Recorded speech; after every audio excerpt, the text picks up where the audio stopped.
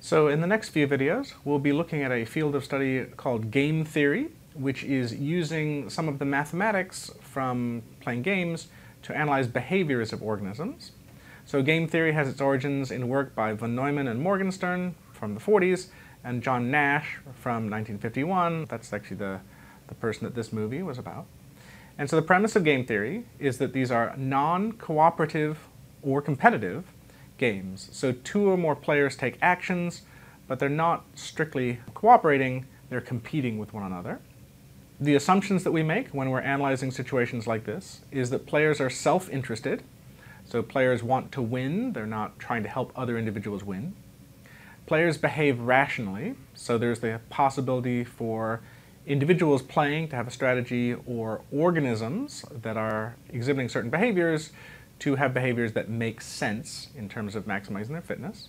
And finally, there's no communication or bargaining between players. They're acting on their own to win if it's a game, or to maximize their fitness if we're thinking about biology.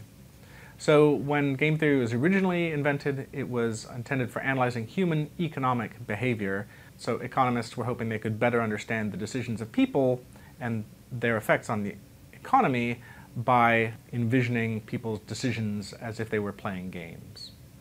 So game theory and evolutionary biology, so John Maynard Smith is the biggest name associated with bringing this into biology. And he did this with a goal of modeling behavior that depends on other individuals. And the assumptions in the previous slide are met. So players being self-interested, that is met if we think of payoffs from these games as fitness values. And you'll see what I mean by payoffs in a little bit. Players behaving rationally is met if rationality is equivalent or equates to consistency of success over evolutionary time. So if certain behaviors lead to higher fitness consistently and reliably, then the use of those behaviors or the higher fitness of those behaviors, the evolution of those behaviors, is equivalent to players making rational choices to use behaviors that lead to success.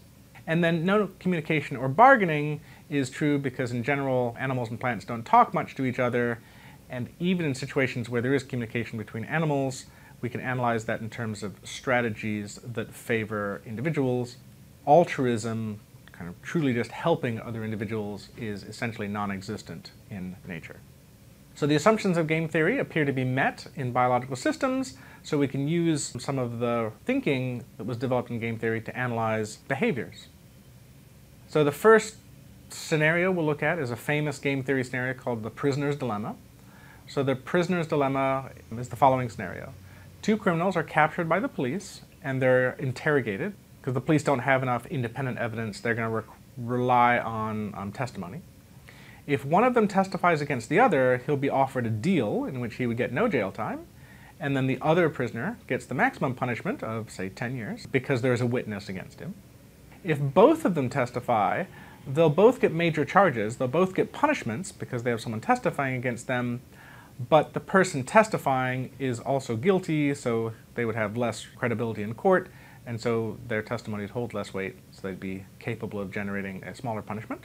And then if neither prisoner testifies, they both get minor charges, right? The police can only punish them for small-time offenses that are kind of ancillary or to the side of the major thing. So the idea is if these two prisoners are put in jail and they have to decide whether they're going to testify or not, and then one of these outcomes is going to occur, what does the prisoner do? So criminals generally can't trust each other, and they're being held separately, so there's no communication. So each of these two criminals has to make the following choice. Are they going to testify against the other, or are they going to stay quiet? And because they can't communicate with each other, each of these individuals is making this decision on their own, and they're going to make it rationally based on the expected outcome, based on whether they testify or not. So what is the best strategy for these individuals? So when we think about game theory payoff matrices, we put them in boxes like this. And now let's think on kind of this axis. We're thinking about the decisions of one of the prisoners. They can either testify or they can be quiet. And then the effects of those decisions will depend on what the other prisoner does, who can either testify or be quiet. So let's think about it from kind of this black prisoner's point of view. If this individual testifies and the other person testifies, then their payoff is -2, right? They get the 2-year punishment. If they testify and the other person stays quiet, they get no punishment.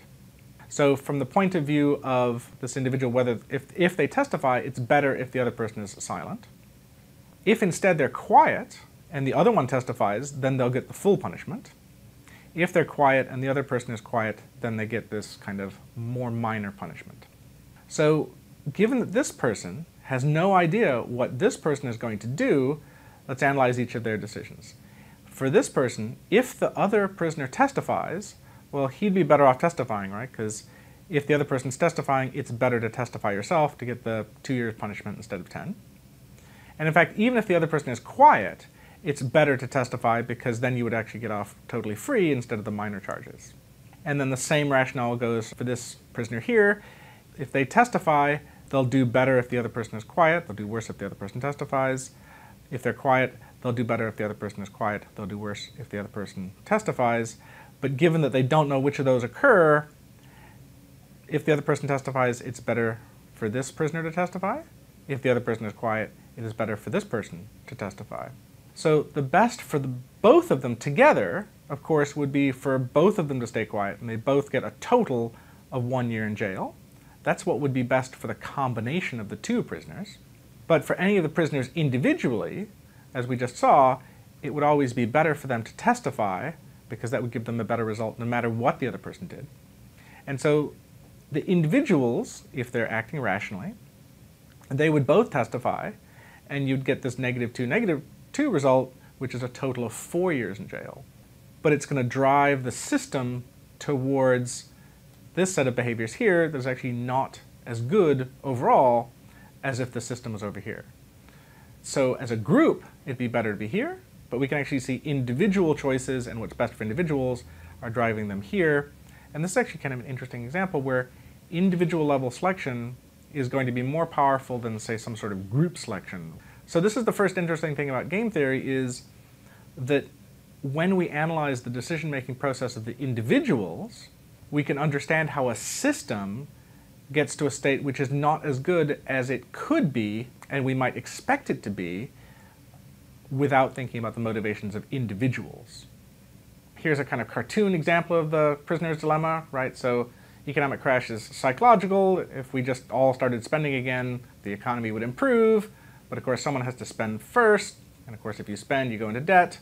And this is a lot like recycling, right? If everybody did recycle, the world would be a better place. But why recycle if nobody else recycles? So what we end up with is economic recessions and places where people don't recycle. Right? This is what you get when you have individuals making rational decisions. And then that's obviously a worse result than if everybody was making a different decision. It was better for the group, but not for them individually. If we go back to this, what's the best strategy? Well, for individuals would be to both testify. For the group would be to stay quiet. And we can analyze this further. We can think about sort of implications that arise from this. The prisoner's dilemma is used a lot in economics and psychology studies. So imagine a case in which two people are picked up and where one or both of them are actually innocent. So if you think about two people locked up, innocent person is actually less likely to admit to a crime, right? So if you think about other psychological factors, if you're innocent, you're probably more likely to just stay quiet. And so if we think about two individuals, the innocent person is probably more likely to be the one that stays quiet. A guilty one is maybe more likely to testify because they know that there's evidence. And so what happens in that situation is you get a result like this, where actually the innocent individual is getting the bigger punishment and the guilty individual is getting the more minor punishment. And in fact, the prisoner's dilemma has been used to analyze the justice system and talk about how plea bargaining itself, allowing this choice of testifying or quiet, actually favors the guilty because they'll be more likely to take the deal and testify at the expense of the innocent, who would be more likely to stay quiet, go to trial, and not make a deal. So this kind of prisoner's dilemma here is used a lot in psychology studies and in economics, and we will see how a system moves to a state which is worse for everybody than it could be if individuals weren't acting in their own best personal self-interest. So if we analyze this in more detail and think about something more sophisticated, if the interaction is repeated, and this is called the iterated prisoner's dilemma, or IPD, then the situation changes. So if individuals have memories, if they can remember what happened last time, then testifying gets punished, right? So maybe the first time they interact, they both testify. Now this individual remembers that the other one testifies, so they'll just keep driving and keeping it there.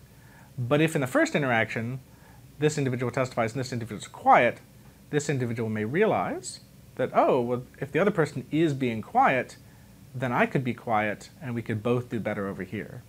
So if you have memory and repeated interactions, then testifying generally gets punished and being quiet is appreciated, and so in fact the system can move over to here if you have this iterated prisoner's dilemma with some aspect of memory.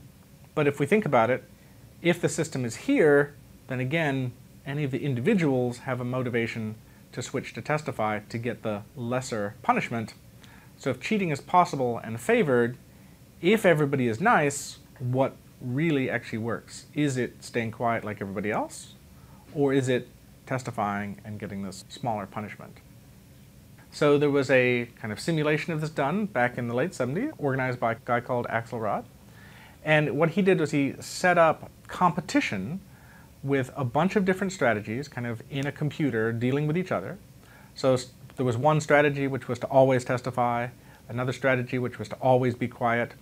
There was a strategy called grim trigger, which is to be quiet until you are betrayed by your partner and then you testify every single round after that. There was a strategy called tit for tat, which is to start off being quiet and then whatever the opponent did to you in the previous round, you would then follow up with the exact same action. And there were a number of other strategies. And so all these strategies were kind of put into a computer and they competed with each other in an iterated prisoner's dilemma situation.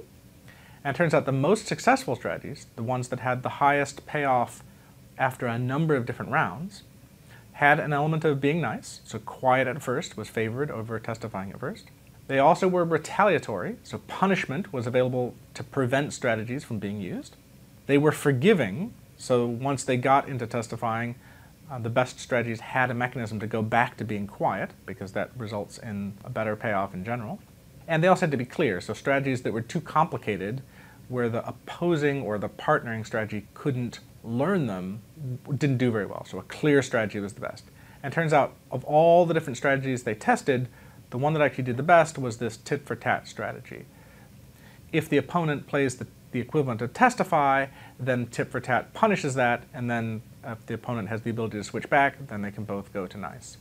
And so if we think about it, this is kind of like what might be an optimal strategy for everyday life, right? It's often is the best to be nice and kind to other people when you're having interactions with them. But if you are always kind, no matter what the other person does to you, then you'll be taken advantage of. You should probably fight back every once in a while to kind of keep your opponent or your partner behaving in a way that doesn't take advantage of you. And so we see this in this theoretical mathematical competition, and then we can actually even see in a common sense term how this makes sense. And when we then go and look at behaviors in nature, we can often see this sort of thing, that animals in social groups often do cooperate, but if they are treated unfairly, they'll often retaliate.